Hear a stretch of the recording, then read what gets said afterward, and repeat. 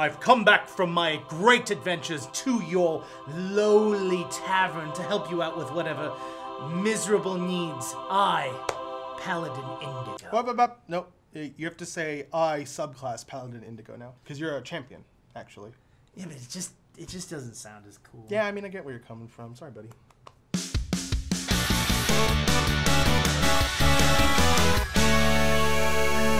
Hi everyone, welcome to GameGorgon. My name is Crew. I'm Indigo. Today we're here to talk to you about the champion. I'm sorry in advance for when I say Paladin instead of champion. This is gonna get confusing for you. Champion was a name change that they made because a lot of people were complaining saying, I don't want to be forced into a specific alignment based off of a class, which you still kind of are in this. You are required to play some sort of good character, but it does not force you to be lawful good. Right. The non-good aligned paladins will probably be their own thing, and it will come in a later book. Yeah, I was gonna say, if I could be so bold, for now. Yeah, exactly. Just fly! As a champion, you're gonna get the following proficiencies. Look at these things, they are so cool. There's actually one interesting thing here. You'll notice that you're trained in one skill based on your deity.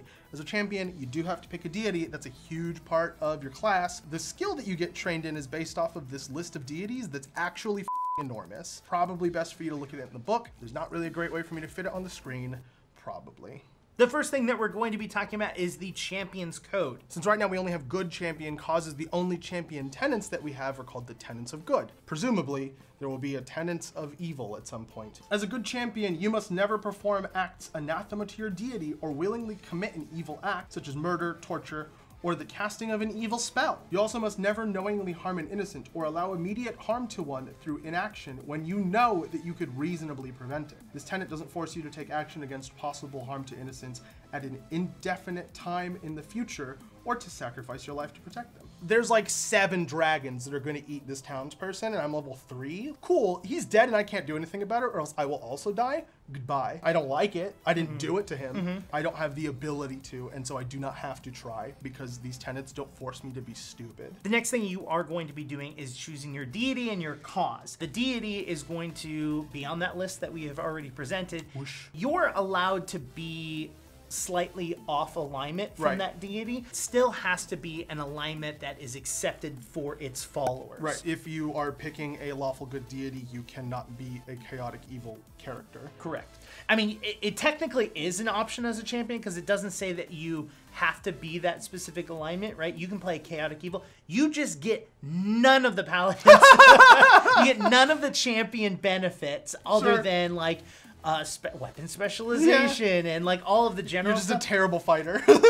Yeah, I mean, you're allowed to play it that way. Yeah, okay, yes, you're allowed. You can do whatever you want. This is a very open-ended game. Yes. But it's just really highly discouraged. Really bad decisions. Really bad. Unless that's like a really fun RP that you want to play. Yeah. The first one is the Paladin, which is lawful good. As a paladin, you must follow these tenets.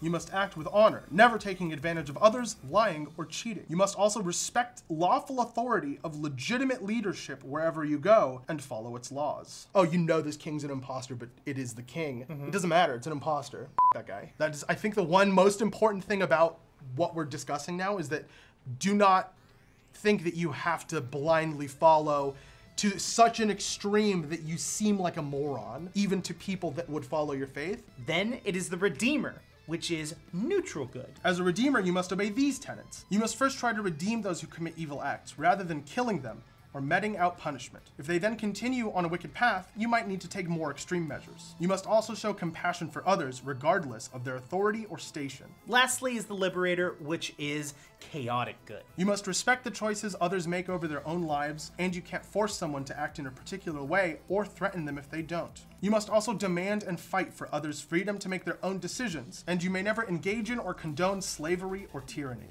The Liberator seems like a pain in the butt. In Court of Corvids, the new Pathfinder 2nd Edition game that we're going to be streaming starting August 28th, the entire party starts in what seems to be a utopian world. You know, there isn't really slavery or tyranny or any sort of oppression whatsoever, so Liberator seems pretty chill to me. That's if things stay the way that they seem. They won't. Almost certainly. Look at the way he's behaving right now. With the champion, you have those 3 choices, right?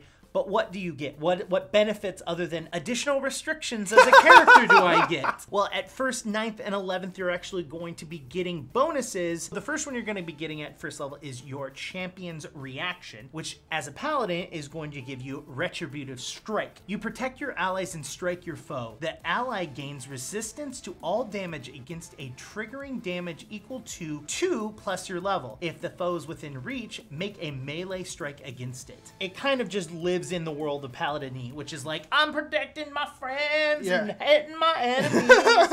What was that a country song? At 9th level, you're gonna get Divine Smite. As a paladin, this is an improvement to your retributive strike. If you hit with your retributive strike, the target takes persistent good damage equal to your charisma modifier. If you attack my ally and I get to use this feature on you, I'm gonna deal persistent good damage to you, give them resistance to the damage, I'm gonna do all this stuff. You shouldn't attack anybody that I like while I'm near them. At 11th level, you're going to get Exalt, which is going to even further improve your retributive strike. When you use retributive strike, each ally within 15 feet of you with the target in their melee reach, each spend a reaction to strike the target with a -5 penalty. Which at the end of the day, this is basically like, yo, did you just hit my friend? Whoa, you did not just hit my friend. Oh, yeah. Oh, it's going down. It's very paladin-y. I like this. Next, we're going to discuss Redeemer, the neutral good option for the champion, whose first level champion's reaction is going to be Glimpse of Redemption. Your foe hesitates under the weight of sin as visions of redemption play in their mind's eye. The foe must choose one of the following options. Quick break. I love the fact that they have to choose their own up thing. All right. How? What me the least? Which one is the, which one? Oh. The foe can either choose to have the champion's ally be unharmed by the triggering damage, or have the champion's ally gain resistance to all damage against the triggering damage equal to 2 plus the champion's level. After the damage effect is applied, the foe becomes enfeebled 2 until the end of its next turn. So either waste your attack or become enfeebled 2 and do less damage with your attack. If you've watched me play a paladin ever, it's been this, because I love it so much. They have to pick their own demise. And both of those options are very good. Even though my enemy gets to make the decision, which you and I are both very against, like, the player not being able to make the decision. Yes. I think this is still fun for the player because they're like, yeah, so which one? Do you want to be screwed or do you want to be screwed? Yeah, it's like as a player getting to tell the GM to roll a perception check. And the GM's like, what do you mean? Here's where the pattern starts. At level 9, you're going to get Divine Smite. The foe that had to make the decision on Glimpse of Redemption is going to take persistent damage equal to your charisma modifier. If they choose to still damage your ally. Yes. If they don't choose to damage your ally, they don't take the damage. And I love that because that's what the Redeemer wants. They want you to be like, oh no, I changed my mind. I'm not gonna be mean to your ally. At 11th level, you're gonna get Exalt. You can apply the resistance granted by Glimpse of Redemption to yourself and all allies within 15 feet of you, including the triggering ally, except the resistance is reduced by 2 for everyone. Okay. Which is reasonable. I like it. I just don't feel it kind of fits the same redemption kind of. The previous two really fit the flavor of this very well. This one, not so much. Yeah, and while I get that it's going to be probably a pattern, that all of them kind of have the same kind of idea to it, I just don't think it fits. Yeah. The final option you're going to have for your champion is the Liberator, which is the chaotic good option. At first level's champion's reaction, you're going to get Liberating Step. You free an ally from restraint. If the trigger was an ally taking damage, the ally gains resistance to all damage against the triggering damage equal to 2 plus your level. The ally can attempt to break free of effects grabbing, restraining, immobilizing, or paralyzing them. They either attempt a new save against one such effect that allows a save, or attempt to escape from one effect as a free action. If they can move, the ally can step as a free action even if they didn't need to escape. That's a lot. Yes. Hold on, let me process it. Yeah, I'm not a fan of this. Yeah. No, I kind of like see where they're going with it. I get the theme. I get the theme. Whether I like it or not is something I different. still don't find it nearly as useful as the other two. No. I'd even say the theme is kind of boring. I think they're probably having issues because it's chaotic good. They're like, Sure. okay, well, what's chaotic good? I know someone that does whatever they can to free people. We're gonna take that like philosophical idea and make it a literal thing, which is, hey, if someone has shackles or if they're like stuck in mud or something. They should have decided a fun set of mechanics for chaotic good and then been like, what did we just make? And then defined it. Instead of calling it Liberator, called it whatever made sense for the mechanics they built. I think that the restriction of freedom did this a disservice. Even if this is going to be the direction you want to take Liberator, which Sure. it's perfectly fine, I just don't feel like it's as strong. Not only do you have to like use your reaction, but they have to make another escape attempt. It's not like you use divine magic to free them of their bonds, which would make this way stronger in my opinion. Maybe broken. I would agree, probably Broken. That would fit the other two a little bit better, I think, as far as like none of them require any interaction from the person that you are applying the reaction to. You probably failed to save for a reason. You're probably not very strong. So you get to roll again.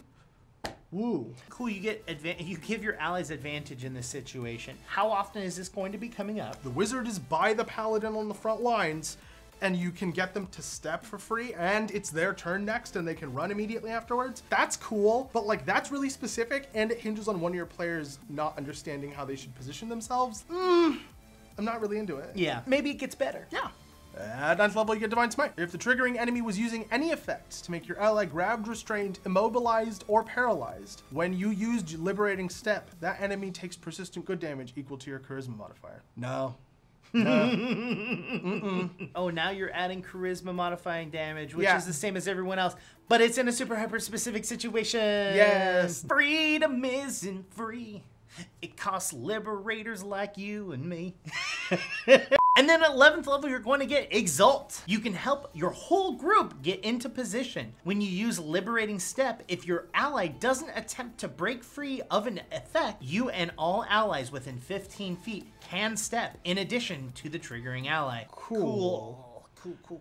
I can't see a step being that valuable that often. It's weak. I have an issue with some of the wording, which is you can help your whole group get into position. I'm going to be able to move my group into a beneficial position, but no, it's like, yo, if one of your members has put themselves in a bad position, you can get them out and then move your group. This is only good for retreating.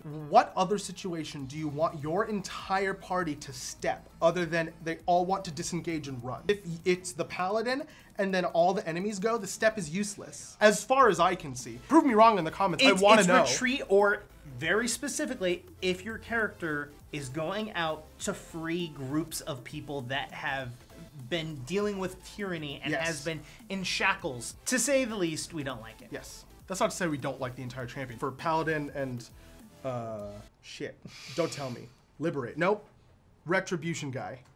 Redeemer guy. There we go. If you think that you've got a really good idea for Liberator, Oh yeah. let us know in the comments, because I I'm okay. love being proven wrong about a class not being good. I love somebody being like, what about this? You're right, that's great. That feels great. Do that to me, thanks. Okay, now we're stepping back to level 1 as a general champion. This isn't dependent on what your tenets are or anything like that. This is just stuff you get as a champion. We're gonna first talk about deific weapon. If your deity's favored weapon is an uncommon weapon, you have access to it. You know, you're probably working for a temple or a church of some Sure. sort. That is probably a key feature. You could probably grab one off a wall. Yeah, exactly. They're like, okay, our deity is really about this really rare weapon. Not rare, uncommon. Now, if it's a simple weapon, instead, because you already have access to it, you're going to bump the damage die up by 1 step. And 1 step is basically one like larger size die. So if it's a D4, normally it's a D6 now, so on and so forth for every other dice. I can't tell which one I like better. Having access to a Yeah. rarer weapon or just bumping up a damage die. I think you kind of have to assess, are you using shields? Do you want one hand or two hand? Like, how are you building your character? And then look through the two-handed simple weapons, look through the uncommon two-handed weapons, and kind of just compare them. And keep in mind, look at the fucking weapon trait. Depending on your deity, you're also going to get devotion spells, which are spells that are specific to your deity, and you're going to be able to cast them with your focus points. Now, this is the only form of spell casting that the champion has. Mind you, you can take feats to gain additional ways of casting spells, or even getting access to other like spell schools. Also, at first level and every even numbered level thereafter, you're going to get access to a new champion feat. This is kind of cool because it does start on an odd number, which Yep. means that you're going to get first, Level, second, and then wait until 4th. Yep. Yeah. Also, at first level, you're going to get shield block, which is going to give you the shield block feat. Wow, This was a super loaded first level. Yeah, again, it's less of a caster class. It is a pseudo martial with some light casting. The same way that Bard was kind of the opposite. It had very light martial capabilities. Like, it did get proficiency in some weapons. It does have light armor proficiency, but most of its stuff was the focus pool and the spells. We're not going to be going over the generic stuff for this class, like you get skill feats and you get general feats and you know them by now. If not, go watch our first videos. Shame on you for not watching them already. Don't feel bad. I still like you. Please come back. At third level, you're going to get Divine Ally, which is going to be a choice that you get to make that isn't associated with your Paladin, Liberator, or Redeemer, which I really love this. You're going to choose a different type of ally that you're going to be gaining and get benefits based off of that. The first choice you're going to have is Blade Ally. Select one weapon. In your hands, the weapon gains the effect of a property rune. For a champion following the tenets of good, choose Disrupting, Ghost Touch, Returning, or Shifting. You also gain the weapon's critical specialization effect. I want to point out some keywording in there. Champions following the tenets of good, which implies that later on down the line, there are going to be different tenets of not good, like neutral and evil, like we said at the beginning. Exactly. This is loaded. Like, you get a property rune, all three of those are useful in one way or another, and critical specializations. And the fact that you get to choose per day which one is going to be effective. Yeah, I think I undersold that in my head, but like, if you lose a weapon, it's not the end of the world. The ally isn't the weapon. The ally imbues a weapon when you prep. So you can just like, oh hey, let me borrow this.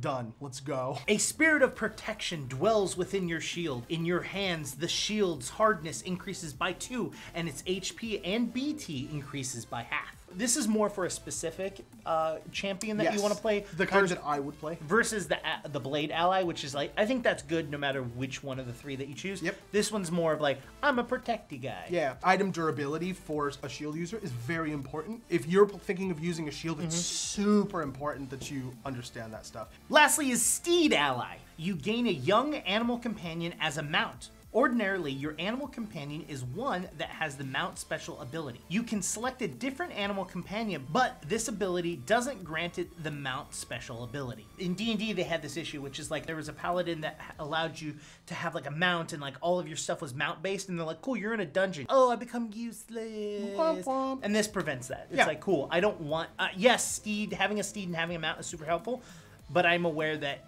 I'm also going to be in a dungeon. Right. Yeah. At 5th level, you're going to get weapon expertise. Your proficiency with simple and martial weapons is going to increase to expert. At level 7, you're going to get armor expertise, where your training in light armor, medium armor, heavy armor, and unarmored defense increases to expert. Also, you gain the armor specialization effects on medium and heavy armor. That's nifty. I think that's the first time we've seen armor specialization effects come out in a class. Thus far, yes. Thus far. We're doing this in alphabetical order. Don't criticize us if you're watching this after we release Sorcerer. Yeah, because Sorcerer's definitely the one that's going to have it. No, but we'd be farther. At 7th level, you're going to get weapon specialization. It's the same as we've said previously. At 9th level, you're going to get champion expertise. This is going to increase your proficiency with champion class DC, divine spell DC, and divine spell attack rolls to expert. It is. Cool. At 9th level, you're going to get Juggernaut. You didn't say it! Yes! I was so expecting it. Your fortitude saves increases to master, and when you make a successful fortitude save, it actually counts as a critical success. Yup, free natural 20, baby. Or 10 plus, remember. Oh, true, true. Free 10 plus, baby. In 9th level, you get lightning reflexes. This is going to increase your reflex saving proficiency to expert. At 11th level, you're going to get alert, which is going to increase your proficiency in perception to expert. At 11th level, you get divine will. Nope. Divine will. Yes. Your proficiency for will saves increases to master, and you treat successes and will saves as critical successes. More free critical successes. Scrumptious. At 13th level, you're going to get Armor Mastery, where your proficiency in light, medium, heavy, and unarmored defense is going to increase to master. I don't see shields anywhere in these lists. At 15th level, you're going to get Greater Weapon Specialization. This is going to increase your proficiency for simple and martial weapons to master. At 17th level, you're going to get Champion Mastery, where guess what? Your weapon specialization increases. It does more damage. Based off of the training in which you have it. Flat damage math formula adjustment. At level 17, you're gonna get legendary armor. This is gonna take your proficiency with all of the armor and increases it to legendary. That includes unarmored defense. Stay off my turf, dude. That's monk territory. Do you get it? Where do paladins get off? No, yes, but they don't. They pray to God that so they're not allowed to get off. We haven't gotten legendary weaponry from the champion yet. I don't care. I mean, shut your face. So you haven't gotten it. They haven't gotten it. You both get unarmored legendary status. You. Lastly, at 19th level, the champion's going to get Hero's Defiance. You shout in defiance, filling you with a sudden burst of healing. Just before applying the attack's damage, you recover 10d4 plus 20 hit points. If this is enough to prevent the attack from bringing you to 0 hit points, you don't become unconscious or dying. Either way, cheating death is difficult, and you can't use Hero's Defiance again until you refocus or the next time you prepare. Hero's Defiance can't be used against effects with death traits or that would leave no remnants, such as Disintegrate. Very strong. Yes. And it also has awesome flavor, because you can just shout like, I'm the Juggernaut. Out of the base choices, we agree that we only have 2 really strong choices and one that's like, oh cool, we just tacked this on here. Yeah. I like the champion a lot though. There's a lot of really fun flavor within there. There's very, very light spellcasting. I also really like the way that they implemented tenants here. I understand that you don't like it because it's like in 2 different places. I personally think that it is flexible. It allows them to grow it moving forward. More importantly than that stuff, it's not too restrictive while still like embodying the flavor of the character that that the champion is supposed to represent. What do you think of the champion / paladin? What do you think of them? Is there any fun builds or ideas that you have? Do you have any predictions or desires for the future of the champion? Something specific for neutral tenants? Head down to the comments and let us know what your thoughts are on all of that. Then hit the like button because it helps us immensely. Then if you haven't hit the subscribe button, hit that. And make sure to not hit the bell icon because it's stupid and doesn't help us whatsoever. And then head over to Twitter and talk to us. You can talk to me there at IndigoQT. Hey, and you can talk to me on Twitter at CrewQTR. You can talk to both of us at all these social media things down here. Go to the description, click the Patreon button if you want to and have the ability to give us a little bit of money. It doesn't matter what the amount is. Well, okay, it doesn't matter what the amount is because there's a minimum for Patreon, but we'll see you next time. There's no maximum limit.